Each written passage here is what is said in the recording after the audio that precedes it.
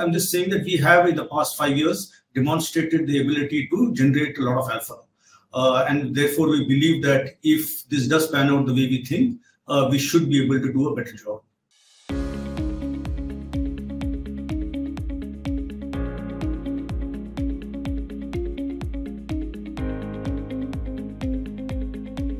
Of various sectors like automobiles, pharmaceuticals, especially in the mid-cap space. He's got very deep understanding about Indian equity markets. So he's graduated from New Delhi, and he's also a chartered accountant. Started his career with ICICI, followed by his stint with HSBC Securities, Pariva Capital, IDFC, SSKI Securities. His last employment was as a managing director research at BOFA Merrill Lynch, where he worked for almost 11 years before founding Ampersand. So he's the founder of Ampersand Capital. He's been running AIF strategy, CAT3, AIF successfully for over the last 7-8 years now. And so we thought, why not we would hear from him directly, what are his thoughts. So over to you, Arun. Thank you so much for joining the call. Thanks, Vikas, and thanks to the AIF experts, PMS experts for inviting me to this conclave. I'll start with a brief presentation, just 5 slides. Of course, it's a voluminous presentation, but I'll just make for just 5 slides. I believe the topic to discuss here is about challenges and opportunities in Indian equities, so that's what we'll talk about. And after that, you can shoot any questions you may have.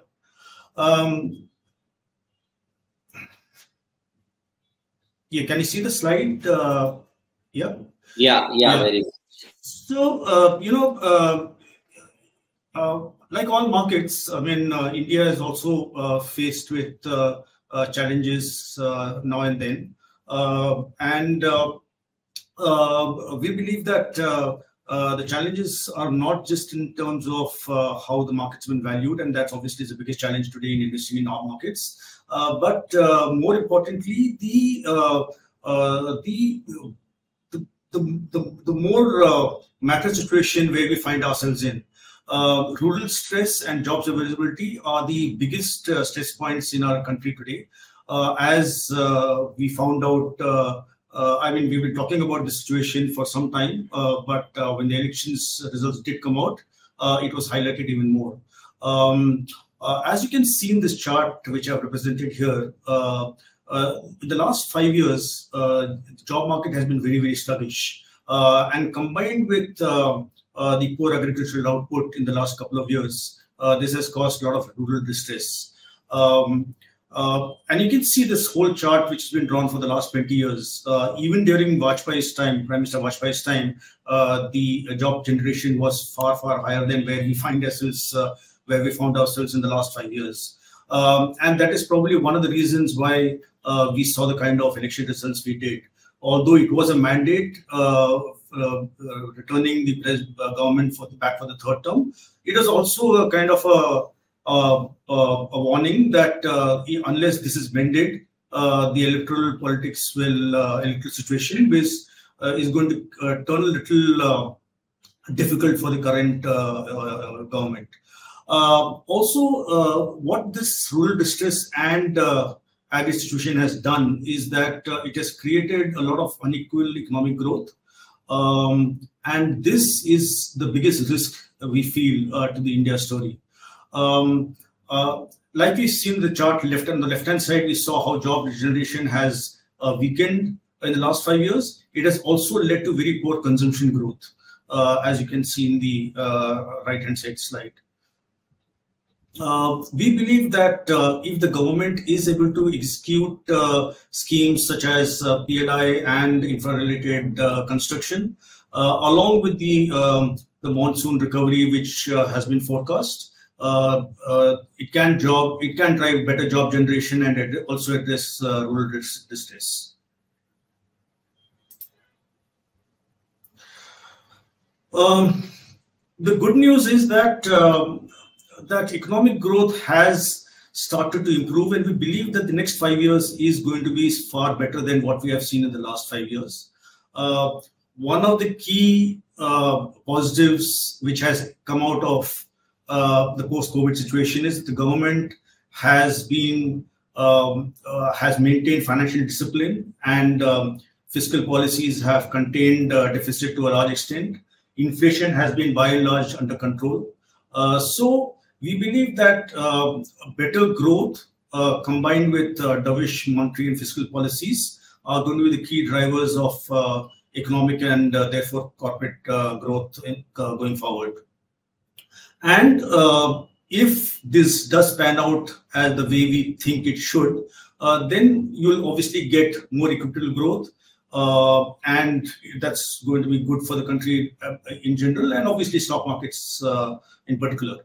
We think that the government will, in our opinion, prioritize job growth and also revitalize rural economy. As a result, assuming that this does pan out, we believe that India's corporate earnings will register 50 to 20% growth in the next 5 years.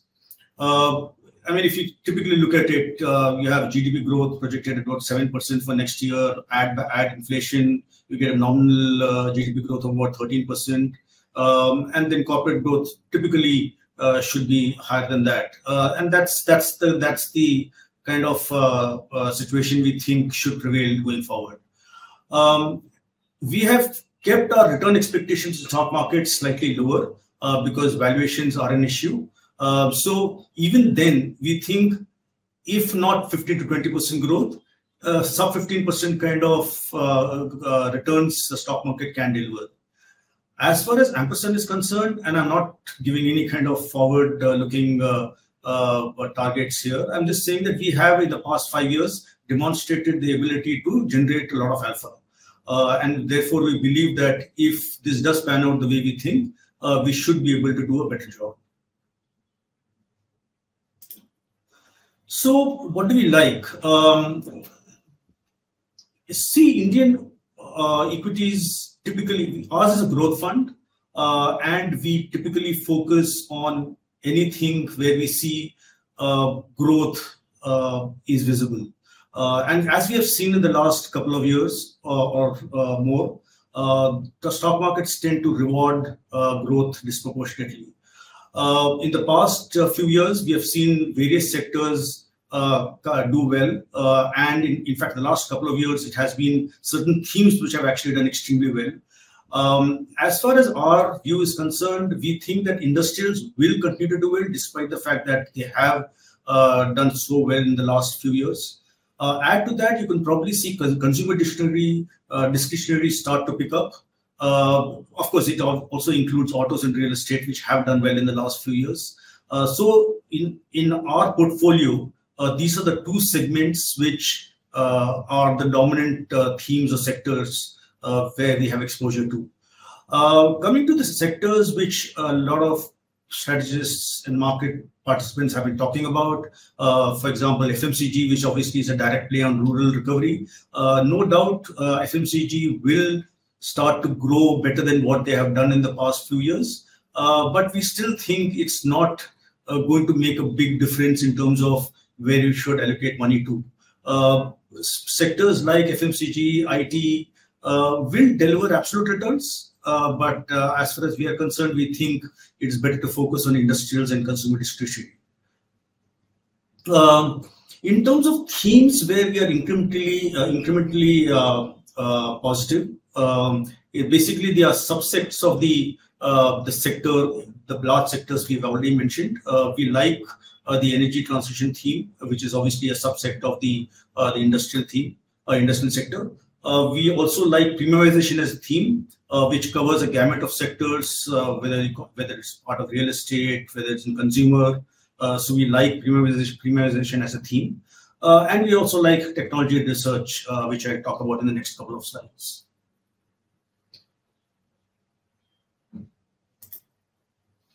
So just a bit on these three sectors, why we like them.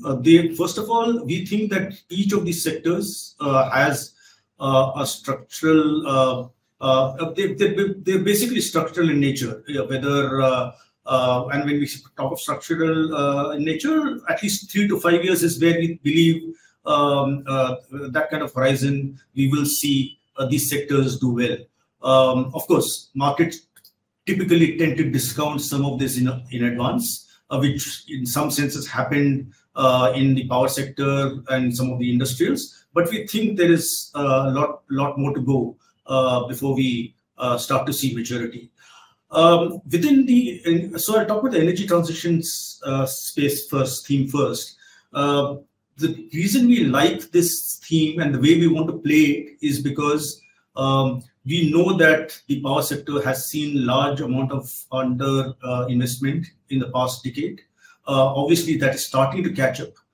We have seen a significant capex, government-driven capex in the power sector, and instead of actually playing it through some of the transmission, the pen generators or the transmission companies, we choose to play it through the equipment suppliers, where we think that the way those companies are managed is much better, and the growth they will be able to deliver will be superior to some of the other utility players or the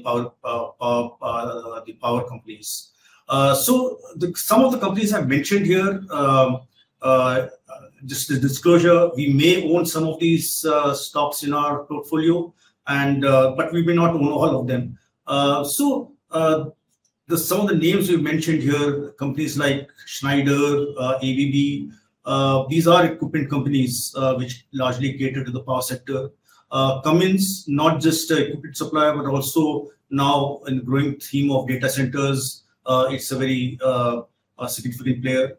There are power sector financiers which facilitate or enable the sector to do capex, and there are of course EPC specialists like L&T and Powermech. So these are the kind of companies which we think can deliver 20 to 25% growth over a 3 to 5 year period. And while some of these stocks have seen significant re-rating, so that may not be possible. But as long as earnings, the stock values can track earnings growth, we are quite content. Coming to the second theme, premiumization, it's like I said, it doesn't just cover one particular sector. It covers a gamut of sectors. I mean, obviously, the autos, you've seen it through companies like Eicher Motor, which is a premium play on motorcycles, and there are hotel companies, hotel companies like Indian Hotels and East India Hotels, and there are also platform companies like Zomato, which fall under this category. We have even included a company like Varun Beverages, which was earlier a vanilla franchisee of Pepsi, but the moment it actually switched over to the energy drink Sting, the way the market perceived the company, that completely changed in favor of the stock. And these are the kind of, and then we have fashion retailers like Trend. So these are the kind of companies and sectors which we think can deliver not just above Nifty growth, but also very high ROE generating companies. Finally, when I talk of technology R&D, these you cannot play. India is not a company which actually has patented technology, and it obviously is far from it. But it does have companies which can become vendors to some of these companies, which some of the American or the other developed economies. So a few examples of that. For example, Oracle can become an outsourcing hub for its parent, which is engaged in the newer technologies like AI. And obviously now collaborating with Google. These are some of the names which in the IT space where we like, then there are these pure play contract manufacturing research companies, pharma companies, as opposed to the usual generic companies which markets focus on. We like the CRAMs and the contract manufacturing companies because, again, for the same reason, India is has the resources to lower R&D cost by making cheaper inputs for these innovators. So some of them which we also own, the likes of Newland and DVs, we think could be vastly benefit from this trend. So I'll stop here. It's been a brief 5 slides. I mean, I have a lot of it to talk about, but we can probably address that through Q&A. Yeah, sure. You can hear me, right? Yes, I can. Yeah. Yeah. I will. My only question is that I will read your mind about the challenges. While you talked about it, but what are the other challenges that you see as a fund manager? Maybe geographically, you want to talk about that geo aspect, or maybe talk about anything else which can become a risk or environment. Yes, sorry to interrupt you. See, the reason I actually had that slide on challenges, which was I thought it was more relevant from the market perspective, because the usual challenges, those don't go away. I mean, today, of course, the biggest challenge, of course, is that how do you actually buy this market, which clearly is overvalued in several segments, right? And that's the biggest challenge. And not just that, it's also you're basically chasing momentum, and it's something which we are not very comfortable with. These are if you've identified certain themes in advance, then you can probably relate to what's happening in the market, and then you can probably play that entire cycle. That's the way we think is the best way to do. But if you're actually just jumping into the bandwagon and saying that markets are going to not correct at all, that won't happen. There will be large bouts of correction. We have seen that every year markets correct at least twice, if not more, and at least one correction could be quite brutal. Now, whether that's happened on June 4th or not, we don't know. But usually these corrections do happen more frequently than we wanted to. So valuations, obviously, for us is a bit of an issue.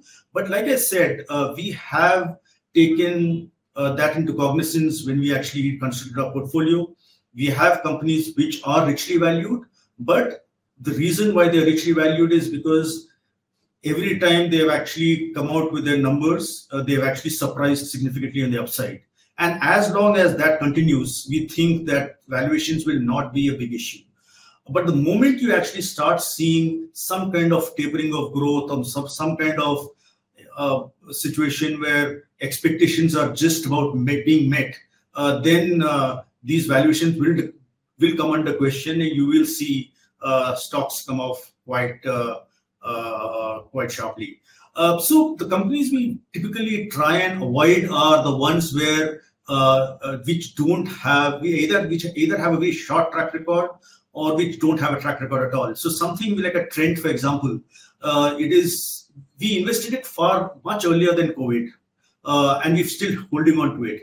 Obviously, we did not know that the company will deliver the extent to which it has, and the stock will get re-rated to the extent which it has. But those are the kind of challenges which the market probably can visualize today. And what do you do if you have a company like Trend? Do you actually go ahead and buy it, or do you ride the whole cycle? And so we typically have a buy and hold strategy, and we try and hold stocks as long as we believe the cycle is buoyant, and that's been our philosophy. The second thing, of course, is that in terms of liquidity, which has been a perennial problem in India, liquidity of not just in terms of getting into micro caps or small caps. Today, even the mid cap companies, which have seen large increase in the market caps, are fairly illiquid.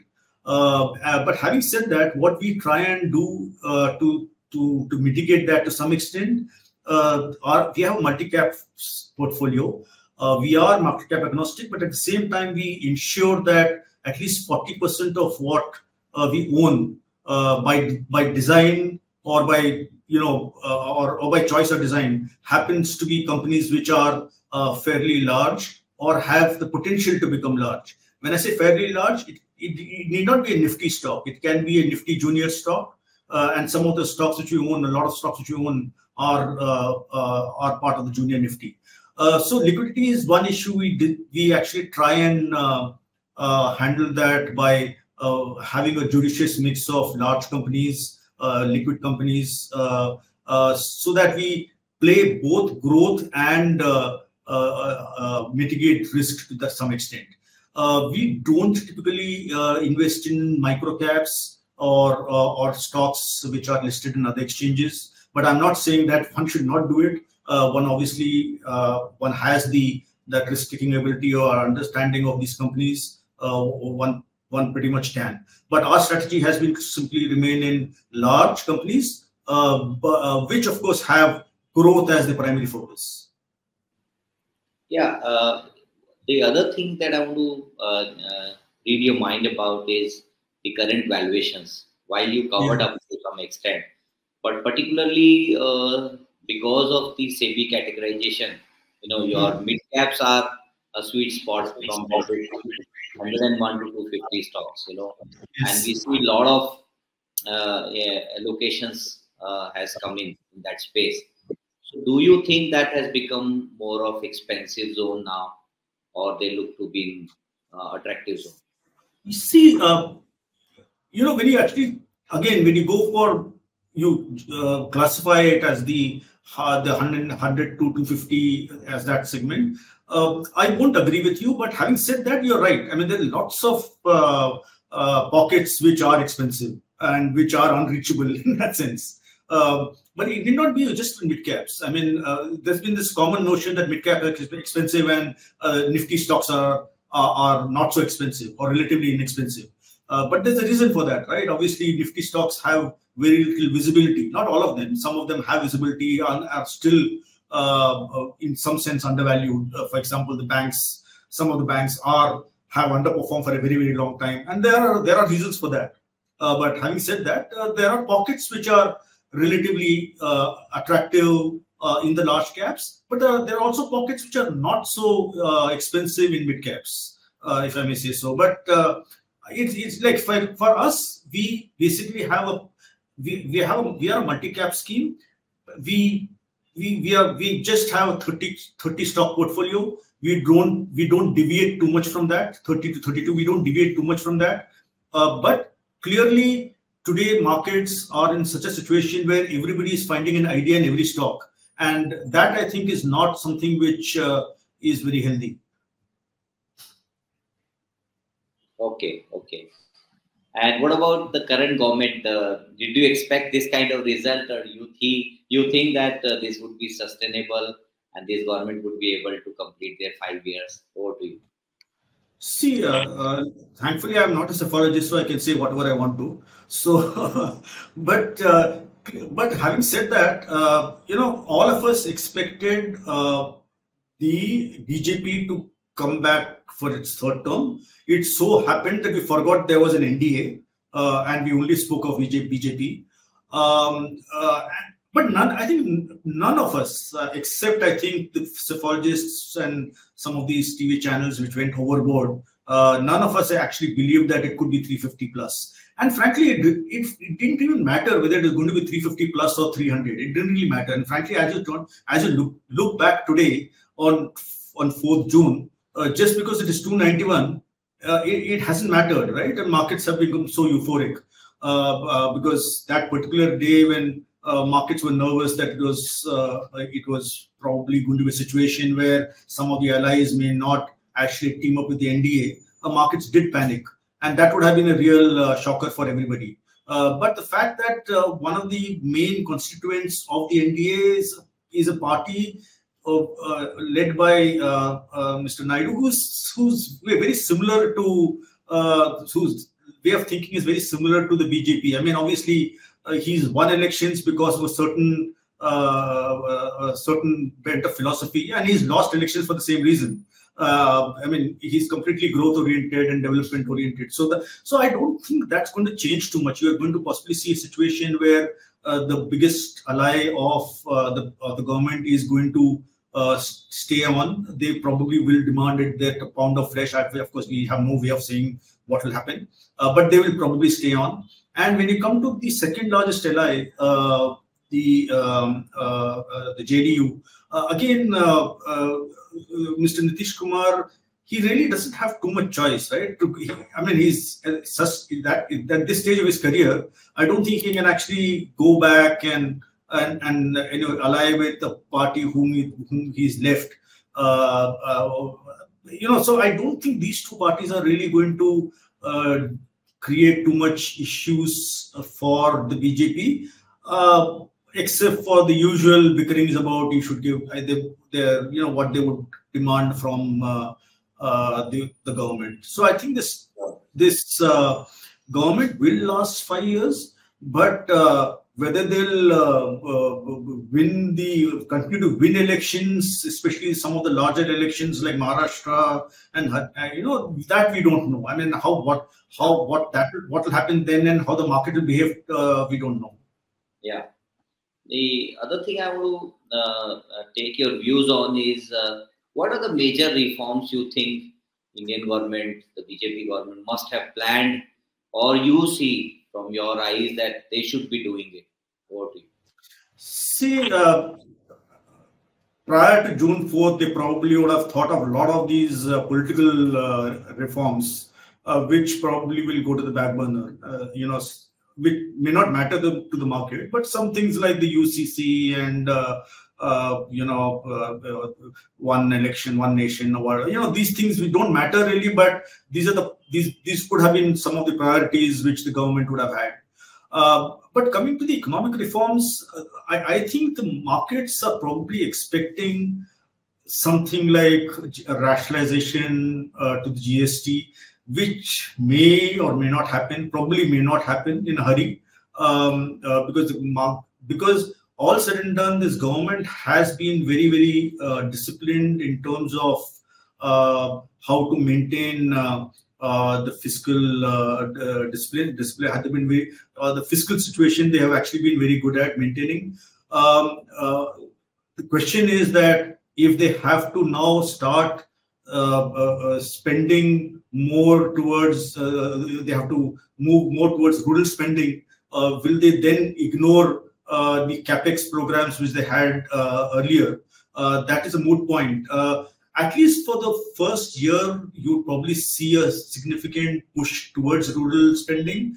But given the fact that you've also seen the RBI give them more than 1.1 trillion rupees to I think it probably they would be able to manage their finances quite well, at least in the first year, couple of years. Thereafter, it all depends on how these programs take off. I mean, if they do start taking off and they are more comfortable with the situation, then you'll probably see them go back to what they have done best. Okay, so you're saying that they might start spending also. Anything on I don't think that's really going to be a problem for them this year, at least. I think the tax collections are buoyant, and and there is. I don't think that's going to disturb the fiscal situation for at least for the near term. Sure. And keeping the current situation in mind, do you think this year going to be a year of consolidation for mid and small caps, or you continue to see alpha generation taking place? So, I mean, if you had asked this question to anybody, forget speaking to me now, everybody would have told you this would be the year of mid-cap consolidation and small-cap consolidation. Those two segments have again led the whole the market this year. But yes, to some extent, I do think that there will be kind of a balancing. There will be a time when some of the other indices, especially the Nifty, will start to catch up. But of course, something will have to start showing in their numbers in terms of growth, or just maybe some money may just flow in there just to cut risk. So you will probably see some kind of balancing within all the indices. Having said that, we would continue to have that same balance. I mean, we'll have large companies, a mix of mid and small companies. I don't think we're going to change much of that. So because we think that if you look at markets in India, especially in general, it is the smaller companies which have greater scope to grow and to scale up and therefore get rewarded. So yes, you're right. To some extent, you should see some consolidation. I'm not saying you will see. You should see some consolidation, but that's a space to be in. Right. Okay. So with that, we'll conclude the session here. Arunji, thank you so much for taking the time out, and truly appreciate that you joined and